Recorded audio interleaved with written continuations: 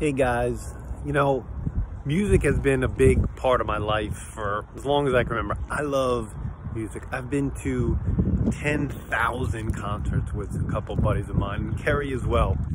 And I love some songs, and there's a lot of songs that have a lot of meaning to me personally. And every once in a while there's another new song that I really like that has, I think, a really great, important message. And there's one relatively recently that came out that I wanted to share with you guys. One of the bands that I like a lot that I've never seen before is Evanescence. If you don't know what Evanescence means, it means fleeting or vanishing.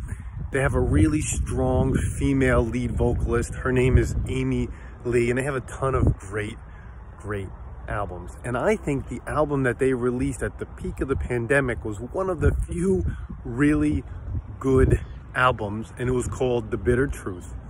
And the song on that album, well, I like most of the songs, but the song on the album that I request of you guys and gals to download and listen to is Use My Voice. So the band is Evanescence, the album is The Bitter Truth, and the song is Use My Voice. Your voice, your message, your story is one of the most important things for you to share. Becoming a better presenter, a better speaker, a better storyteller is important. The world needs your message. I spent a lot of time developing this with many coaches.